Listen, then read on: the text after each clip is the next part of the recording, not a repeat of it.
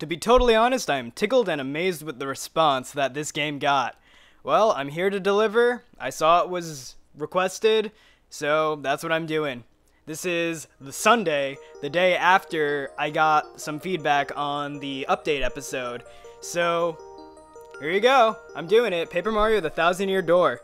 At least 2 of 5 regular commenters suggested it, so I'm pretty sure you guys missed the DarkfoolDave playthrough. I recall this Let's Play as being one of my greatest voice acting endeavors, so I really enjoyed it. It's one of my favorite video games. I think once upon a time it was my favorite video game, and it's definitely up there, probably in my top 7 at least. Maybe top 5 even. So, it's great. This is all about a town that got struck by a great cataclysm and fell into the ground. And this land happens to be the very land where our entire adventure is going to take place.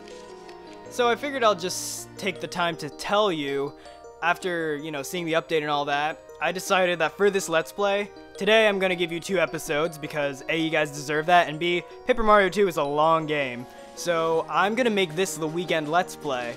So Saturday and Sunday, expect 2 episodes of Paper Mario. So that'll be 4 total back to back. And I think this will tie in well with Luigi's Mansion and Mortal Kombat, so when the week is all done, cumulatively you're gonna get Luigi's Mansion 4 episodes, 4 episodes of Mortal Kombat, and 4 episodes of Paper Mario 2. And that'll be great. Even when Luigi's Mansion or Mortal Kombat reaches its end, I can move Paper Mario 2 to a weekday time slot, and then we can see what goes on from there.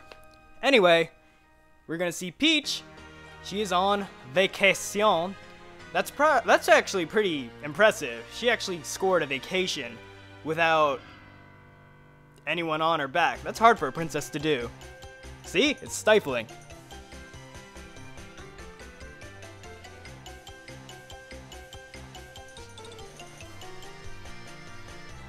So yeah, this town doesn't seem like it's for her. Rogueport isn't the nicest place. In fact, I believe it's rife with crime. I think that's one of the appeals of it. It looks like that kind of town anyway. Ooh, boutiques. Yes, you, Missy. Alright, she's got knickknacks and doodads. Oh well, this isn't sketchy at all. It's not like you decided to open up your very small business by a guillotine. Or, that's not a guillotine, that's the gallows. It's a noose. Ooh, magic box. Legendary treasure sleeps in this box. So, if you guys are getting sketch vibes from this, you're not alone. This is quite sketchy, and you can see she can't open it. Nobody can open it. At least that's what they say. This ain't a scam at all. She doesn't look sketchy, that mouse doesn't look sketchy, that whatever the fuck doesn't look sketchy, that Goomba doesn't look sketchy.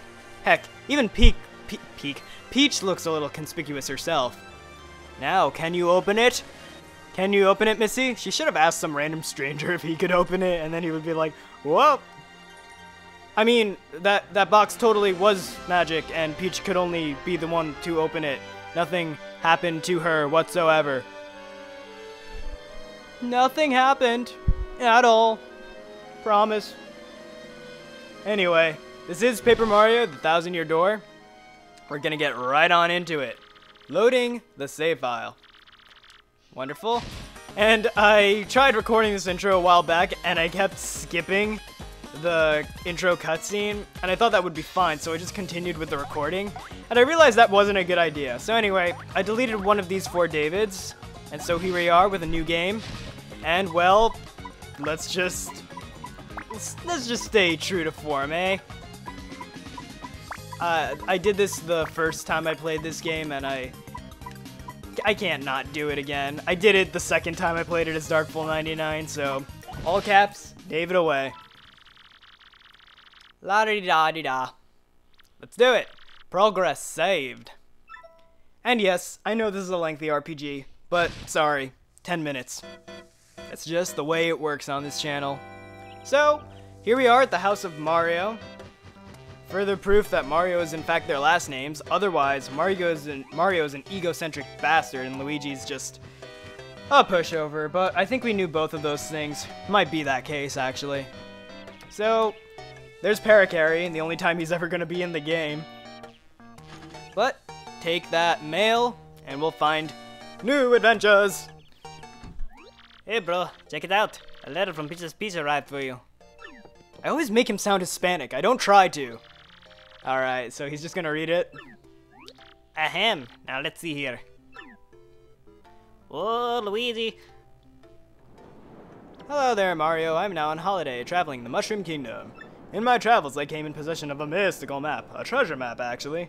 It was inside a box I got from an old merchant in a town called Rogueport. This isn't what Princess Peach sounds like at all, but since it would be too difficult for me to try and find that treasure all by myself, I thought you could help me hunt for it. You will, of course, won't you? I've included the map with the letter, so please bring it with you when you come. Alright, so this already looks a little sketchy. She wouldn't say, you must come. Besides, Peach wanted some alone time, didn't she? I'm sure she wanted alone time from Mario too. If she wanted to escape with Mario, I'm pretty sure it wouldn't have been hard. Alright.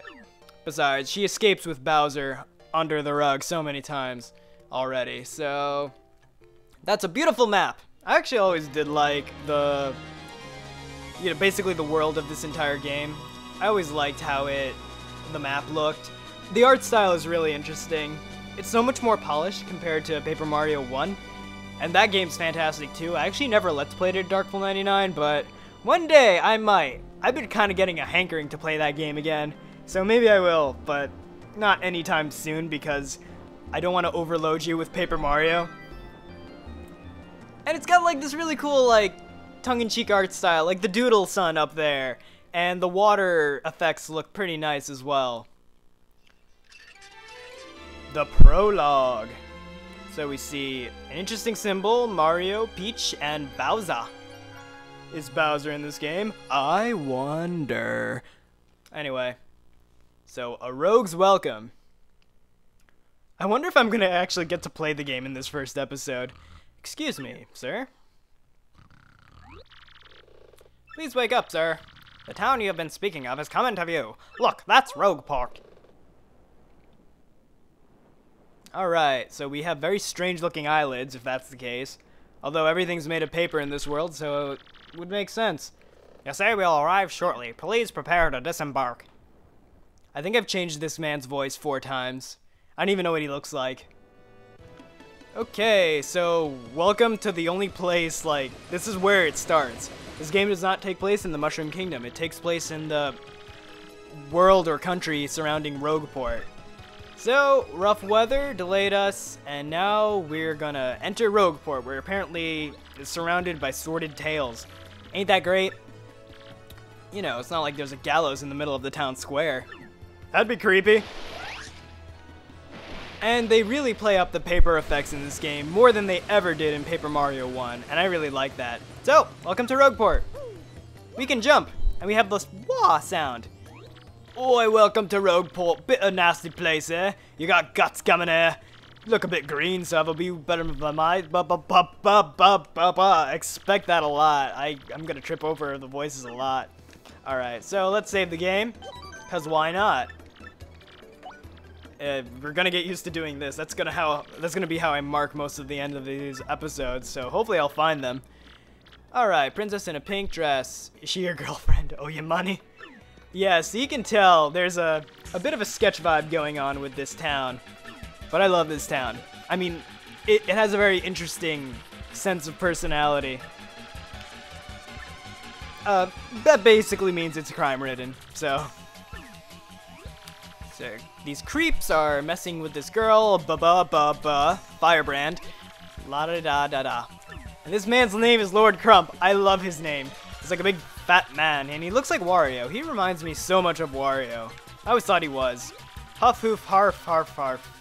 Move your ever-loving bones. Wait, is he about to do something? I'm pretty sure he's not about to do something. That guy just said something about having an extra life, which is awesome. Alright, have it out with the misses. Everyone's a pirate, or a thief, or a scoundrel of some sort. So, I like it a lot. This game has a lot of personality. Whoa, what do you think you're doing, chump? You think you can screw up my plans? And Mario just found himself in the middle of something stupid. It's always something. Looks like I'm gonna have to give you a little taste of the old Crumpa Bomb. And yay, first battle is a thing. And I can't flee this fight. Battle time, Mr. Man. Just find a way to beat this freak of the week, okay? I'll do that, Goombella, in the next episode. Thanks for watching, guys. I'll see you next time.